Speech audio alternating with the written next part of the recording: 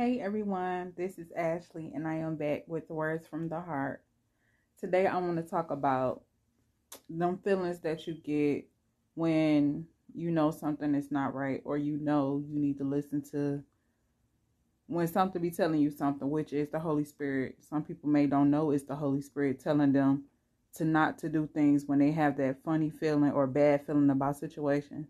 Especially women, when you have that intuition. Us women have an intuition. We have a gift. So when you feel that, go and listen to it. When you're in a bad situation with a guy or whatever the case may be, when you feel that, you need to go and do what you have to do to get away from that situation, because it can only make the situation get worse. I'm saying this because I had experienced this in my life.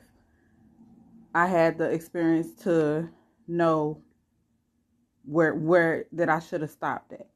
I know where I should have left the situation, but I didn't. I kept on until it got worse. You know, the situation only get worse until that person go get help. That person literally needs to go get help with their problem or the situation that they got going on. Remember, ladies, listen to that intuition. Follow that intuition. It can save you.